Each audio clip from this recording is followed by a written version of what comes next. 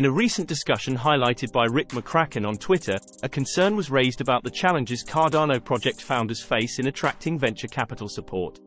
McCracken noted that many founders within the Cardano ecosystem have expressed difficulties in securing VC interest, which appears to be scarce despite the potential of these projects. The current landscape shows that crypto VCs are hesitant to invest in early-stage projects related to protocols like Cardano unless there's a substantial incentive. The predominant investment strategy seems to be centered around backing ventures with a direct relation to their primary investments in established protocols such as Ethereum. To bridge this gap, two solutions were proposed. First, by enhancing the market cap and ecosystem of Cardano to rival major players like Ethereum, it could become too significant for VCs to overlook. Alternatively, offering VCs leadership roles in initiatives like Intersect could attract their interest and investment.